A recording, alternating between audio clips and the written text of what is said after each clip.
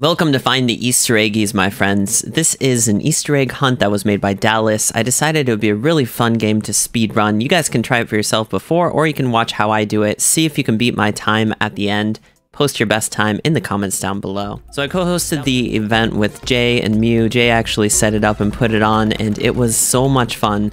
And this game really stuck out to me because the character of the eggs, the fun of just finding them all, it just really came together, and it's a game I really wanted to see how fast I could beat. Perfect, just like that, we got that one. So we have a bunch of different eggs to collect, and they're hidden in really clever, unique places. Like this one is an apple egg. I mean, that's really cool.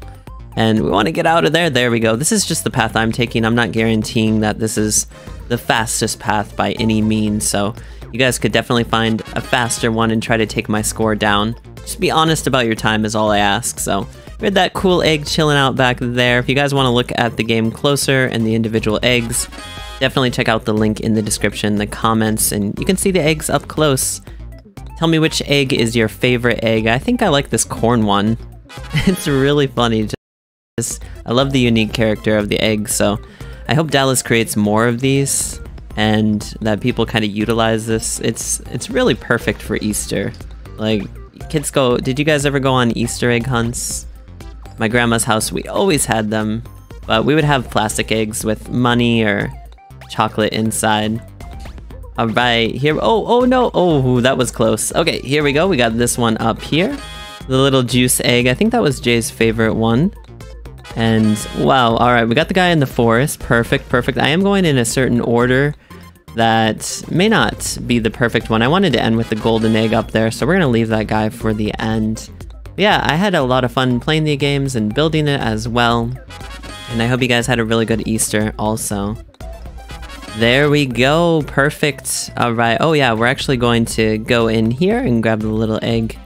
I love that it's a little town as well. So I built a little town for my game, and I love the feel, you know? Just the 3D games where you run around platforming and doing stuff. This is like one of the really cool ones. Probably my favorite egg there, the cloud egg. It's awesome. Even more than the corn egg, even though I was raised in an area with a ton of corn. Okay. All right, so we're gonna leave that guy over there for a second. There's a paper egg here. Really clever design as well. And some of this stuff I didn't even notice until I replayed the game. Like down here, there was a little subscribe button over there. You can see it. It's really funny. All right, you got to be careful not to fall off the world. I think that's a pizza egg. I could be wrong, but yeah, anyway. Come on. Oh, all right, we got to grab this one. This is kind of pro strats. You can ride it from upstream and it might be a little bit easier, but awesome. We even have a boat in the harbor. Like, how cool is that? All right, if we did everything right, this should be the last egg, so hopefully we get a pretty decent time on this one. Come on, let's go. All right, I was nervous because for a second it doesn't tell you. Boom. All right, perfect. Let's see our time on this one and see if you guys are able to beat it. 1:57.43.